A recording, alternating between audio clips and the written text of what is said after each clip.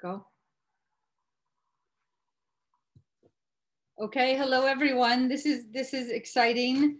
Welcome.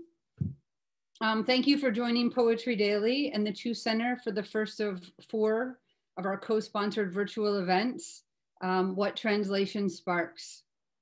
Before I begin, if you could please, you probably already know this because you're so used to Zoom, but if you could mute yourself, that would be great.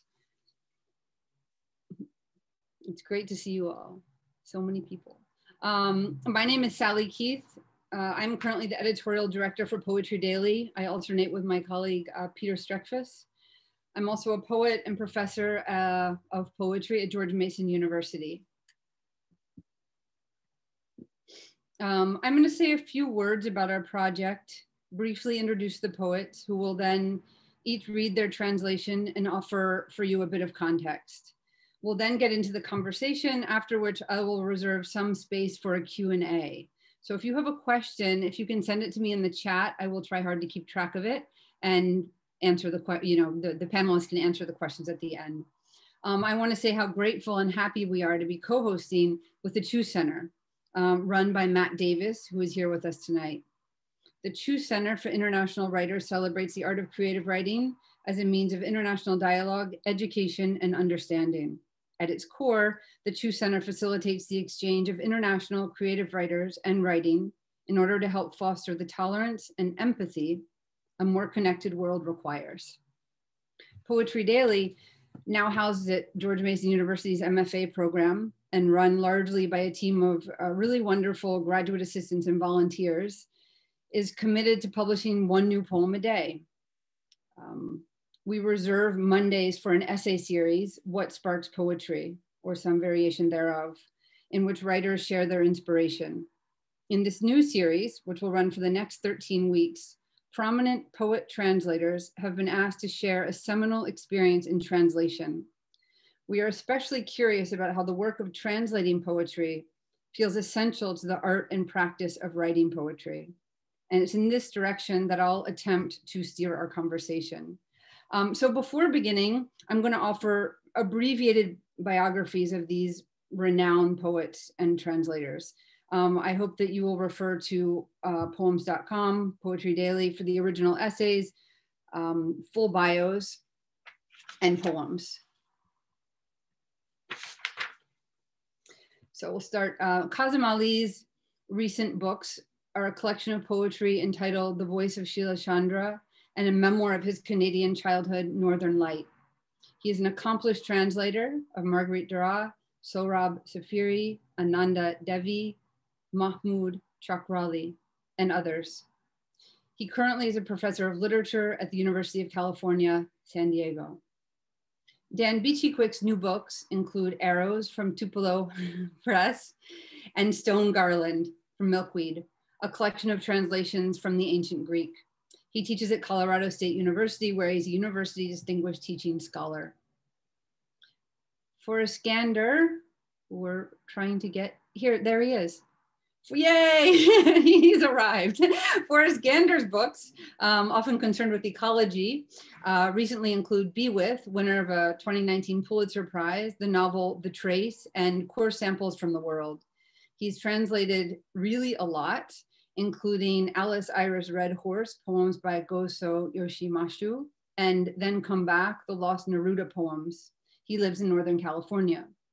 Jennifer Grotz, most recent poetry collection is Window Left Open, a translator from the French and Polish. Her new translation, Everything I Don't Know, the selected poems of Jerzy Fikowski, co-translated with Piotra Summer, and forthcoming from the World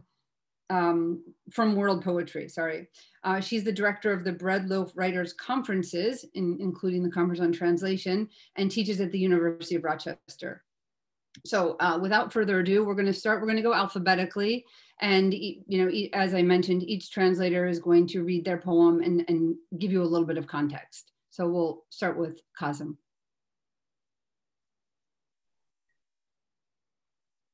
Hi, everybody. It's really wonderful to be here with you, celebrating translation, and with these 3 other amazing translators whose poetry and whose translations have meant so much to me. The poem that I translated is a long poem by a poet named Ananda Devi. She's an Indo-Mauritian poet. Mauritius is an island in the Indian Ocean, not too far from Madagascar. And it's comprised of a high population of French, English, South Asian population that were brought as indentured labor, and African population. So it's a very mixed cosmopolitan society with multiple languages. It has a long history, of course, of French and British colonialism. And so many of the writers there write in English, they write in French. Most people actually speak a third language, Mauritian Creole. Ananda Devi happens to write in French. And this poem is, it's a long poem of 30 parts. And the section that I translated was, that I included on Poetry Daily is the ending of the poem. And the poem is called, in English, When the Night Agrees to Speak to Me. And in these 30 small parts, it is the, a story of a woman's life, basically, practically. So here's the ending of the sequence. You don't know how to age. Your wounds have opened you to all the winds. You think you know yourself, but all you have is emptiness. Writing will have only been the briefest of mysteries. There is nothing left. Where there was once a body, I don't see you anymore, scattered there. Shame, I never really knew how to die. Advice? Night left nothing but scorn for the bed sheets, and on the floor, an unrolled swath of green sari, indifferent to the lot of a woman erased by her bruises. And then the final section. This sticky thing issuing from my body, announcing every month its fatal purity. I forgot what it was to live until there were no more grand entrances of this resinous muck.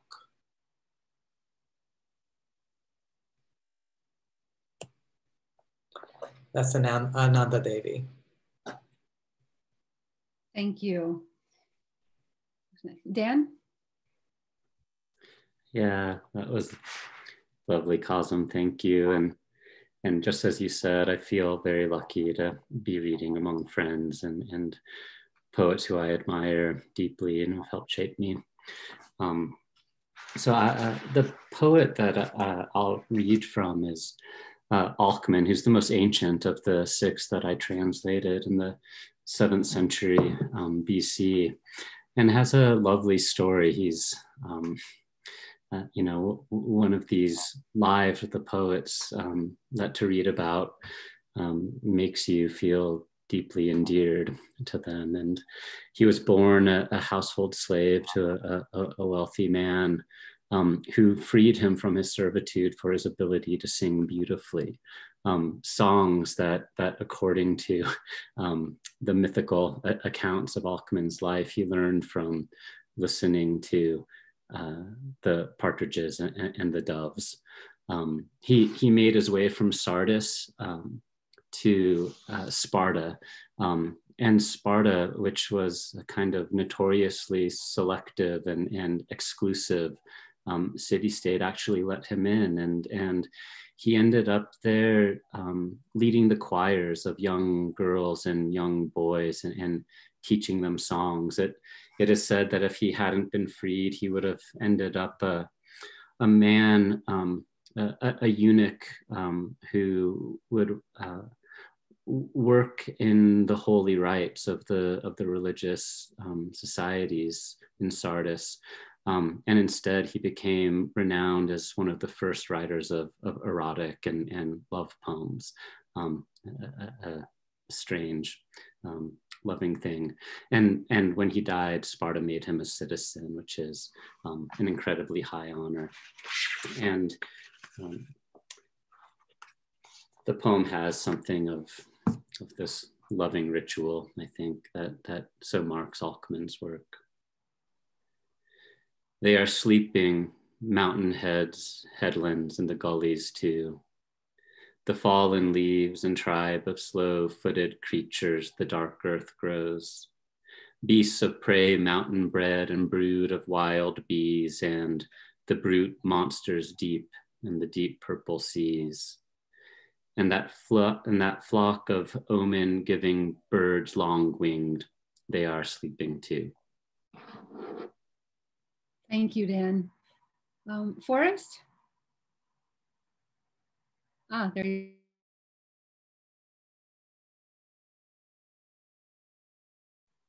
go. Okay, hi, Hi. Yay, good, hi. I unmuted myself.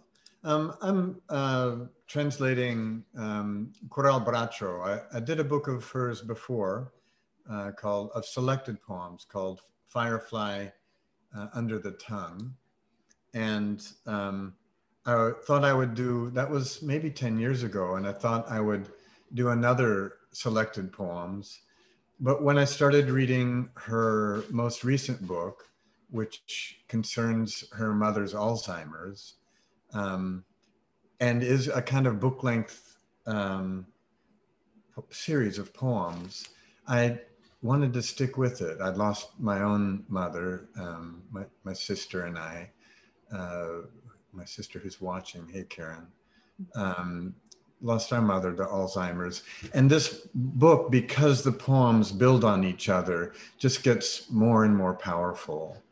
Coral Bracho is a really signal, one of the most important contemporary Mexican poets, and her work has been translated into a lot of languages. She's well known in Europe and all through Latin America. So I'll read two little poems. I guess we're not reading in the original language, right? Yeah, okay. Alzheimer's, follow up. So doctor's office. Who is the president of this country? Well, it depends. For some, it's one person. For others, it's someone else. What is this called? I don't know, doctor, because I don't use that. Only you do. How many children do you have? Quite a few. What did you used to do? Now you're going to ask me to draw a clock. Did you like to dance? Yes, of course I danced. And did you ever travel? Yes, naturally. Where to? Well, to the same place everyone went. And another one called Observations. She can't ask any longer to be loved, but who can ask to be loved? Nor that someone sit beside her to wait with her. Life slips away with all the gestures, with all the memories, with all at its core strength, its beauty, which have foundered with her. Years ago, she stopped speaking. How does she think? How does she link the diffuse, wobbly trajectories that lead her here? And you, she asked me once, how do you come to know? Thank you so much, Forrest. Jen. Those are such powerful poems, Forrest. Okay. The way that I came upon Jerzy Fitzowski, the poet that I'll be talking about tonight, was through another poet, Piotr Sommer, a well-known Polish poet and translator. He approached me with the idea of our co-translating a volume of Fitzowski's poetry when he came to Rochester, and he was a visiting professor. And I think we thought that, in a semester we could pull together a selected poems or a volume. And instead this has been a 10-year process of pulling together this volume of selected poems, partly because we got more ambitious, partly because we realized just how challenging the process was, but also rewarding, I would say. And since I so rarely get the chance to do this, before I read the poem, I'm gonna do a quick show and tell of some of his books. Because these are really special volumes that I don't get the chance to share with people very often. Jerzy Fietowski was born in 1924. He died in 2006. He was based in Warsaw in Poland. His first book of poems is this right here, Ołowiani Żołnierze, Lead Soldiers. It was published in 1948. And this was an official publication, but you can see the quality of paper at the end of the war. About midway through his career, this is an example of a samizdat version of his poetry. You can see what this looks like on very acidic, poor quality paper, hand typed and arranged, illegally printed. This is a book called Grips. It has some beautiful poems. We translated several poems from this collection. Grips is a word that I decided was untranslatable in English. In Polish, it means like a smuggled letter or smuggled note, passed in prison. And the last one I'll show you is Pantareia. This is Fietowski's final book that he published in 2006. And the title poem, Pantareia, is the poem that I submitted to Poetry Daily that I decided I would talk about. Pantareia is a word that Fietowski invented. In Polish, it acts as a noun, but he adapted it from the Greek, from Heraclitus. Pantarei, which you may be familiar with. In English, we generally translate it as everything flows, everything changes, everything passes. Heraclitus, you'll remember 5th century BC, the great Western philosopher of impermanence. And I guess the one thing I'll say, I mentioned this in the essay, but if people haven't had the chance to familiarize themselves, Fietowski makes Pantareia into a noun to actually make it a proper name, which he has assigned to either a butterfly or a moth. It's not really clear from the poem. And I did track down Linnaeus, who he mentions in the poem, and the species that he categorized in Guam. And he categorized many Lepidoptera, including moths and butterflies. So it's unclear if this is addressed to a moth or a butterfly. The poem's called Pantareia. Long ago in the Guam archipelago, I met the four-winged Pantareia with large slanted eyes, one on each wing, not noted in Linnaeus. Today she is flying to me, already halfway here. She hobbles in the airs, my three-winged one, asymmetrical. The Yupi typhoon tore from her the fourth wing. I keep it in this drawer, the left hazel one now asleep. Careful, don't touch because it's losing sight. And there, Yupi Jr. lurks for one more sidelong glance, or maybe even three, slant-eyed. And you are flying after your ruin, or to your ruin. Who knows, Pantareia? You are halfway now. So many years and years and years, only in flight and flight and flight. Oh, how long it is, this halfway. Thank you, Jen. That's so beautiful. Okay, I'm just gonna start. I sort of, reading these wonderful essays, which again, I want to emphasize you can find on Poetry Daily. That's where they are. Every Monday we're publishing one. So starting just from where we just were in Jen's essay about code translating Fakowski, which I'm saying wrong, she gets at how imagination can live in technical choices like diction and rhyme, but also in poetic logic. And she lands on this interesting and essential question: what is it we're actually influenced by when we read or translate from another language? A bit further down the paragraph, Jen brings up the possibility of escaping influence as much as seeking it.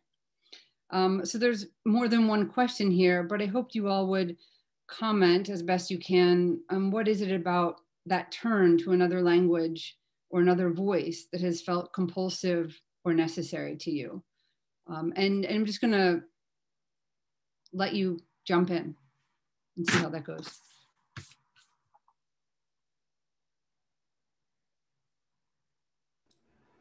Well, we all live in a country that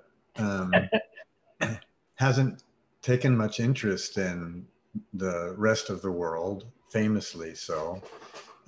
And so part of the compulsion is to increase an awareness of what's going on in the rest of the world. And also, although viruses aren't really a good thing to be talking about now, to introduce elements of other languages as a kind of virus into English that refreshes English, an inoculation maybe, an inoculation against English as just a language of displacing power. For me, I think I came to translating Ananda Devi, it was first I came to it as a reader. It was, she was not a poet I had ever heard of before or knew anything about. Although I think as a South Asian person, I was interested in South Asian, Francophone literature by people of South Asian descent. And I was reading the book, and these were not poems that I would have ever written myself. They weren't poems I was comfortable with as a writer. They were intriguing as a reader. But when I began translating them, of course, meaning writing those poems again in English, it really, I think it really, like Forrest, as you said, the practice of passing those poems through my own body really changed me as a writer, I feel. I mean, that sounds dramatic, but it really, really made a difference to me. I mean, I can see the line, and I've translated other writers. I've translated Marguerite Duras. I translated Sohrab Saperi, the Iranian writer, as Sally mentioned in the introduction. But with Devi, it was really impactful because I think the work was so different from mine. And I became that kind of poet in order to write those poems in English, translating across gender, translating across age. The Devi is 16 or some years older than me at any rate, but at a very different point in her life at the end of this long marriage. The speaker of these poems is very embittered. So I was becoming a whole other person. I was becoming a whole other human when I translated them, and I couldn't go back. I mean, you can't just take the clothes off when you're done. Yeah, I'm not sure. I think I'll stop there. I have more to say. My cat is coming into my lap, I'm sorry. I'm thinking about the Tower of Babel, which is the great, Old Testament story that I think is such it's like a really important fable, I think, for literary translation. The idea that there was some notion of humanity that became splintered when we were shattered into these different languages, and somehow whatever it is to be a human being is not. Oops! I just had a light malfunction. whatever it is to be a human being is not, it's language, it's in the lanes of individual languages, but there's this Platonic ideal of the superhuman version, this original way of being a human that embodies all the things that every language gives us. And I think about that with poetry. I mean, the reason I'm bringing it up is with poetry, that anyone who speaks more than one language or reads poetry in other traditions, you get the sense that, the whole idea of a national poetry, when you think about it, it's kind of crazy, because poetry is the most human genre that transcends languages. And so I think when we think about translation, we're trying to get access to all of the powers of poetry and to not limit ourselves to just what our fashions are or what's happening in the interior of a country. And I really loved what Forrest was saying about how poets over time go, we are trying to get the virus of other traditions to infect our language, to renovate it, to keep it clean, to widen the aperture of what the medium can do. Translation is what we had long before the writing workshop. It's how poets mastered their medium and explored what a poem could do. Thank you. Lecture over. It's odd to hear Jen talk about the Tower of Babel. It's been much on my mind, and in a class I'm teaching, co-teaching actually, in pottery and poetry, where for the last 5 weeks students have been, they've made themselves into the workers in a brick factory, and we've been building these bricks and printing words on them and finding very simple ways to get towards a particular material. And the whole class was going to culminate in building a freestanding catenary arch large enough that every student could walk through it. And we spent 3 hours building it, and they have to choose word to word and match a kind of like a metaphor as a form of mortar. And we get to 5 minutes before the class is there and the arch is built. And there's these accidents that are so lovely. They print it on all sides of the bricks. So one of the thin edges of the arch just says A about 5 feet up and poem about 4 inches off the ground. And the other side says, oh, hope. And then of course the whole thing tumbled in on itself. A little Tower of Babel, which is one of the stories that we taught. The thing that there's this line from Alan Grossman that I think is undergirding much of my thinking about poetry and my turn towards translation. And he simply says, I have a mouth to sing another song. And there's something I feel potentially at the very foundation of lyric practice that is hinting at an anonymity inside what it is to speak that's more profound than the identity of the mouth that says it, and finding ways, as I hear Jen talking about, or the transformation Kazim is talking about, or the need for contagion that Forrest is, that we find ourselves in translation returning to a realm of the common that isn't available in other kinds of ways. And that sense of a shared territory, I think, is a really needed thing.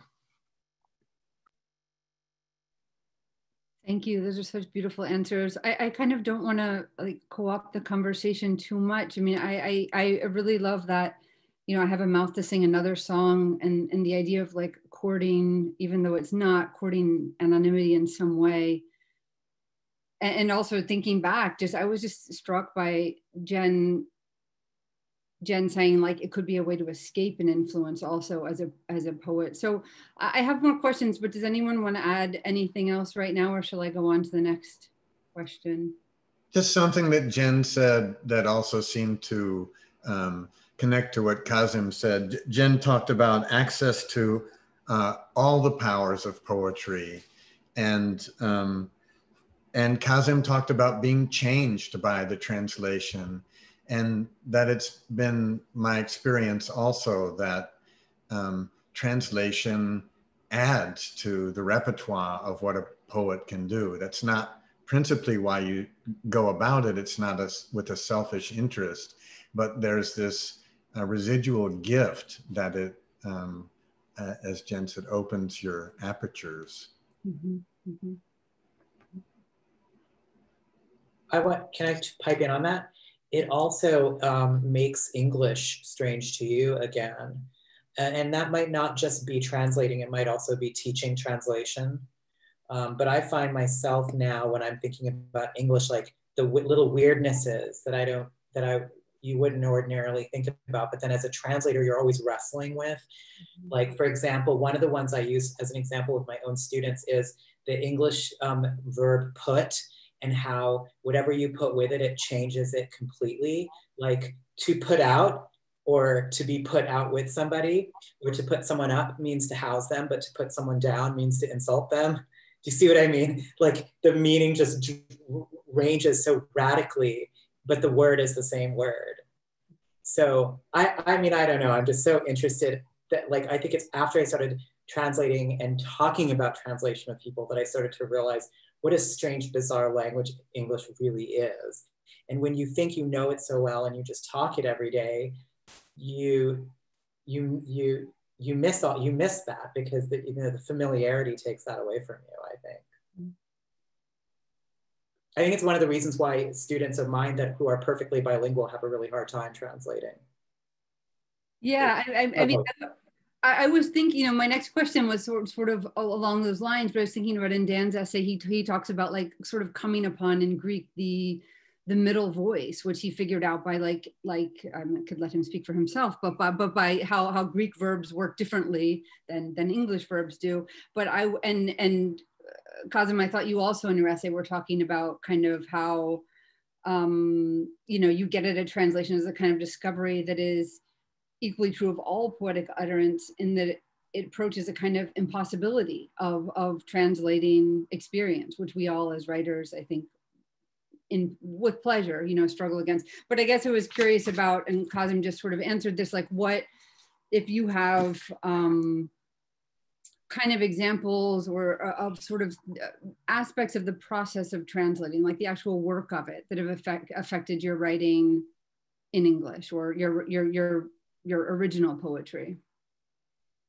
And so I think you saying like it makes English strange is certainly one great example.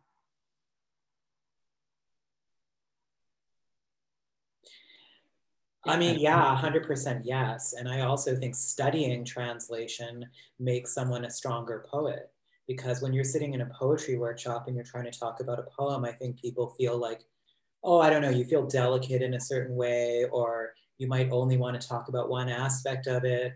But when you throw a translation down in a translation workshop, you bring in a translation that you've done, and then I say to the students, okay, let's talk about it. I mean, we just jump right in. Oh, well, the third line, I'm not sure how that works. Oh, the rhythm over here. Oh, I'm not really sure what this means. Like, people really, really, for loads of reasons, right? Like the ego of the writer, or whatever distance it allows to look at the text. But it's such a different, the translation workshop is such a different room and has such a different energy than a poetry workshop or a creative writing workshop. So I feel like I would probably suggest that translation should be like a requirement in a creative writing degree. Let's just make that a rule, okay? I'm deciding. I would chime in to agree with that. I mean, I'm kind of surprised. As I was saying a minute ago, it's much older than creative writing, which is an American invention for better or worse. Probably invented a bread loaf, even better for better or worse. But a very recent invention, and yeah, I know I have ambivalence about it. But I lost my train of thought. What were you saying? I just lost my train of thought. That it should be required. Oh, that it should be required. Well, yeah, because it's one of the ways that you assume your craft. It's also one of the ways you, as someone was saying earlier, it's one of the ways I think Kazim was saying, where you understand the medium of the English language. I mean, you don't really understand what English can do until you find out what it can't do, or what it, and every language, I think, has its own superpowers, the things that it's actually very gifted in. And you discover that poets that you choose to translate generally have learned how to exploit those superpowers. And that's exactly what makes them so untranslatable. When you bring that back to your own writing as a poet, then it also inspires you. What am I doing? Am I maximizing the powers of the English language in my poems? So I think that's a lifelong project to practice. Anyway, I'm just agreeing with Kazim. I think, have this sneaking suspicion that being inside poetry for however many years one might be actively trying to write simply a good poem, that hidden in that work is the requirement to begin translation, like something in a certain approach to what it is to write poetry has hidden within it this particular kind of demand. And how you attune yourself to that is a kind of curious thing for all of us, I suspect. How it's affected my own writing and that question is such a curious kind of thing. I mean, one of the real differences between where I spend my translating life and where my friends here do is I'm reading very ancient things, and very few of them are whole in any kind of way. They're kind of radically fragmented. And one of the most moving aspects of this work is just noting how feeling and thought, and the feeling that is thinking and the thinking that is feeling, can leave traces across very vast distances, not just between millennia ago to now, but between the fragments of lines and poems themselves. And it's given me this license, which I don't think I allowed myself wholly before, to allow such distances into my own work, and to trust that a fragment has a way of being more whole than an entire poem can be, and to begin to let a little bit of ruin in, I think, to my poems. That just brings up, there are hardly any discussions of translation that don't bring Pound up, and Pound's in bad favor these days, but I think he's the first to translate fragments of Sappho as a whole poem, when in that, papyrus, Spring, Too Long, Gongula, where Gongula is a woman's name. And it works he presents it as a whole poem. Mm. Which is complicated also, because it's not a whole poem. And what if we knew the rest of Sappho? Yeah, that Pound is always complicated, isn't he? But I loved Dan's writing prompt that was attached to the essay that is also about that, writing the parts that are missing and then erasing the parts that are there. That it's still a very pregnant place to think. And the other thing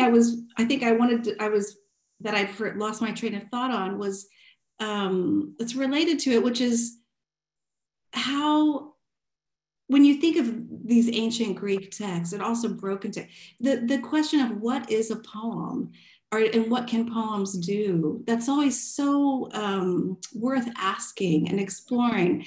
And, the rules that we have in create, show, don't tell, that is not a rule for Sappho. I mean, that is not a rule for Zbigniew Herbert. It's so tonic to refresh one's memory and senses of what our limits are, what our conversation is. And again, I'm so widening the aperture, sort of my motto with translation, because I think that's the great gift that translation gives us. And I do think that when we now, as you know, in contemporary, going back to ancient, translating ancient work, to think about the ways the past was created and the ways that we ourselves can interrogate that. So I think about Maria Devana Headley's new translation of Beowulf that came out. And one of the things about it is like she makes Grendel's mother in the poem into, not into a demoness or a monster, but into like a warrior woman, a human warrior woman. And so people were like, well, you're changing things. And she said, no, I'm actually not changing things. I'm actually translating what's in the book. She's not described as monstrous in that way, like as a lizard creature or a dragon or something like that. She is only described in terms of her strength and her, whatever, her prowess and her ability. So I think, or Emily Wilson, when she did the Odyssey and she talked about the scene with the hanging of the maids in the house and the word that was used. And she talked about all the different, Fitzgerald and Lattimore and Lombardo and everybody, and the word they used, and then the actual Greek word, which just means serving girl, So she said those translators created meaning. I'm not creating like what people say is like, okay, well, this is a feminist interpretation. And she's saying, actually, I'm stripping away all of what the interventions had been. And of course, Sappho is like the perfect example of how the poet has been created by the tradition of translation that has happened, the industry of translation really around the creation of Sappho as a figure. She's this sort of outline in which you can put in any number of Sapphos that exist. So something that all three of my colleagues here, Jen and Dan and Kazim, just said, Jen said it first, talking about translation, the act of translating as a place to think. And Dan talking about that also, really, that the feeling that thinking happens in this act. And then Kazim talking about thinking about the past through translation, that it is, I think that's the best that art can do, is to be a place for us to think and to feel. One thing I'll never forget, I think, and Sally, I believe you were in this class with me, was a graduate seminar on Faulkner taught by Marilyn Robinson. And she closed her eyes and said, "The ambitious use of language is always an epistemology."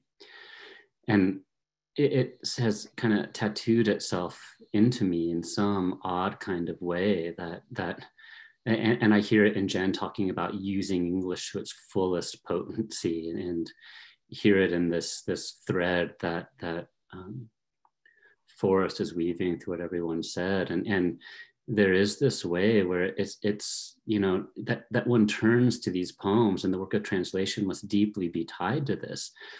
Not exactly to learn a knowledge, but to learn what it is to go about the architecture of learning and the ways in which that is an extraordinarily fragile thing. I like Pound is such an important example to bring up, and oddly, Sappho is who I'm translating now. And Pound had this furious drive to make things cohere, even as the force to make them cohere is the very force that makes them fall apart. And how it is to translate, so the strange stress of that fragility of the thing holding together just enough brings us into some, I think, human recognition that lasts the ages, I guess. Thank you. I'm like trying to work the questions into this wonderful conversation and don't really want to redirect it. But there's one that just came up from Kate that says, "Do you worry about your own interventions or voice prints on the translations that you do?" So I think that relates a little bit to what you've been talking about. But and another question was, from Bill, does working with the language of translation bring you closer to being in some way? So I think these are both about trying to interact with, the originality and the essence of a poem that is not your own poem, really. I could jump in and say, yeah, I do worry about it. And before the project that I've read from tonight, I've always, well, almost always translated writers who were dead. I did translate a novel by a French novelist who's still alive. But when you translate people who are dead, you own the work in a different way. And Fitzovsky has passed away, but I had a co-translator who, as I mentioned, was a sort of protege, has been a protege Fitzovsky. And, having an interlocutor is a powerful thing where you have to earn every, or at least you have to bicker or discuss every disagreement. And of course, there are going to be many. But it bears in mind to say, what that question provokes is the reminder that, translation is not, it's not pure writing of poetry. There's always this issue of the fidelity or the loyalty, and how one evinces that loyalty, that fidelity. Is it through being literal, or is it through making a work of art that stands as strongly in the target language?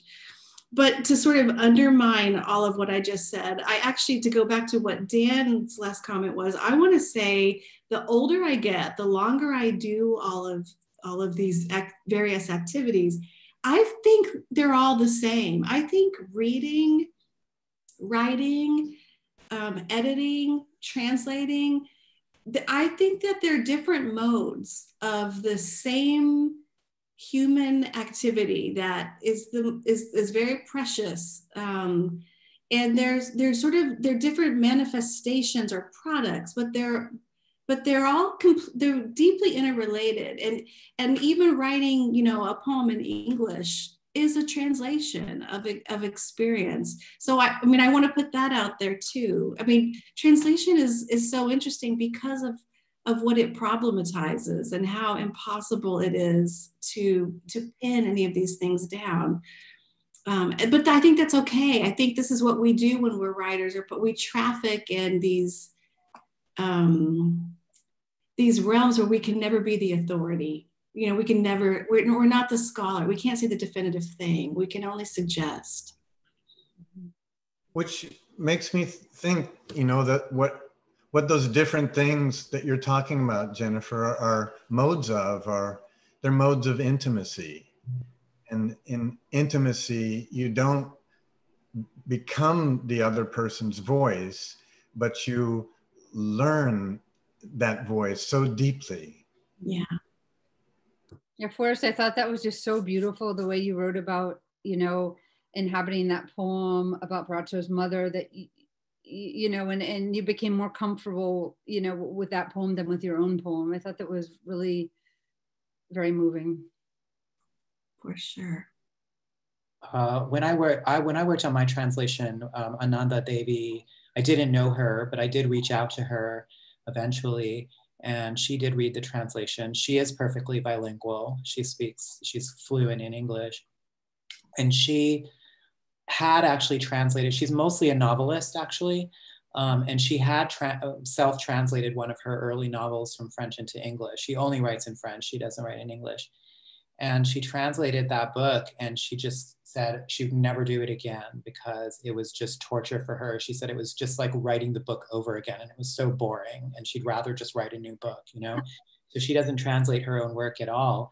But she had a very different attitude about it. Like she did give comments, and she did say, that is not precisely what I meant, with some nuance or some, I did, some particular imagery around some botanical that she was using, and I was trying to draw some significance about it. And she said, no, it's not really, that's not where I was going, But mostly she left it to me. And she really, she really supported, even when I was making, I don't know if you all agree, I actually think that French and English as languages are really far apart from each other in terms of diction and flow and what they sound like and the rhythms. It's, I think it's just a complete transformation. There's no way of imitating the sound. And so there were times where I felt so, I write about it in the essay that's up on Poetry Daily. There were times where I felt so bad about not being able to approximate the music of French. And I tried these different, instead of trying in any way to copy it, I just decided to just go in a fully different direction. And she said, no, that was perfect what you did. So I think it matters their attitude.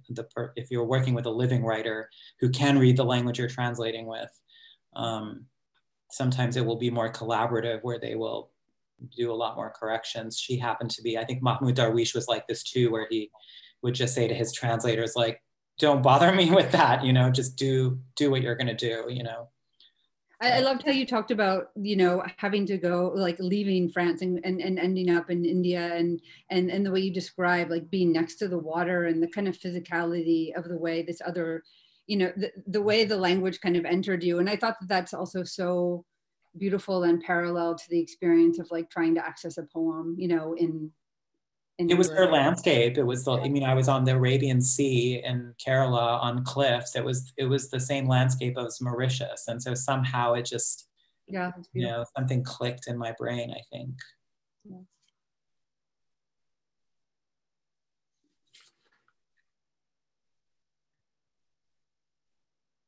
Well, I can't believe there's a pause and we're coming to, 3 minutes to the end of the hour. So maybe tell me. Can I make sure, Sally, is there time? I just want to make sure. Someone asked a really interesting question in the chat. Is translation performative? Oh, please. I haven't gotten down that far down the chat. Yes, please speak to it. I would love I don't want to speak to it. I'm curious if my co-presenters have something to say about that. I think that's a super interesting question. What do you think? What do I think? Yeah. I think, yeah, it is definitely performance, but it's less, I actually wrote this in the introduction, in my translator's note to the book. I said it's less karaoke and more full-blown drag. For me, it was like becoming the other person, stepping inside their language, especially with Marguerite Duras. Her language is so particular. It's like I would start speaking in those little choppy sentences because I just soaked in her sensibility, it was actually really beautiful. But yeah, I do think it's a performance. I think I think for me, it was like becoming another person. Dan, what do you think in ancient Greek? Well, I'm not the most performative of people. One of the words in ancient Greek that feels so essential is myth, which in Greek is mythos. And what it means at its kind of primary etymology is just a word the moment it leaves the lips. It's like this irrevocable moment of utterance in some way. And the way in English is accidentally sort of homophonic with mythos has made me think of the myth and the mouth as sort of the same in some kind of way, which is simply to say that is like all language is like performative in some absolutely phenomenological kind of way, I think, and that you don't get to take it back. Like it's there, it's out of the mouth suddenly. Mm-hmm.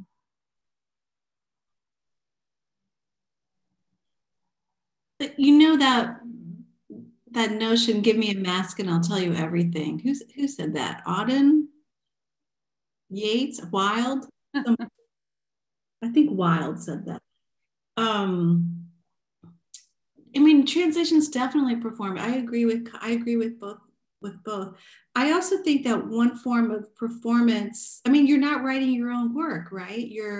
I think it's performative the way that an actor might perform a text, or the way a musician might play Chopin. It is interpretation. Performance is interpretation. I think that's what's really interesting. Good analogy. And George Steiner, you know, famously said that I love this, that translation is the most sophisticated act of reading possible. And that makes complete sense to me, because you really have to take into account all sorts of things about the language and the tradition. And that's what informs one's interpretation, and that's what informs one's performance.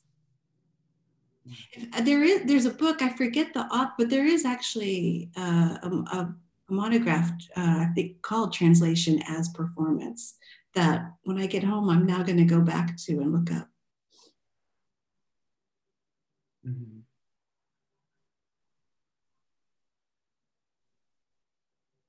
Okay, well, you know what? Thank you all so much. I mean, that we could, I feel we could kind of talk for a really long time, but you know, these Zoom things have their limits, I guess.